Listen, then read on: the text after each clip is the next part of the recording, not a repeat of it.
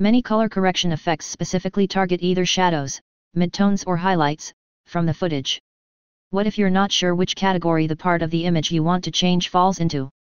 For example, can you guess if this metallic part is part of the midtones or the shadows? Here's one way of finding out. Apply the three-way color corrector effect to your clip.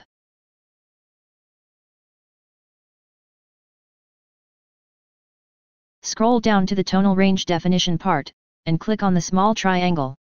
Here's a checkbox that allows you to see the tonal range of your footage.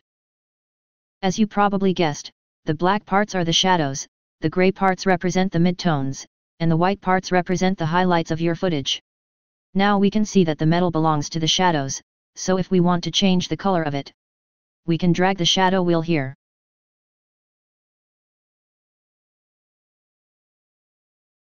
Thanks for watching and see you next time on 1MinuteVideoTutorials.com.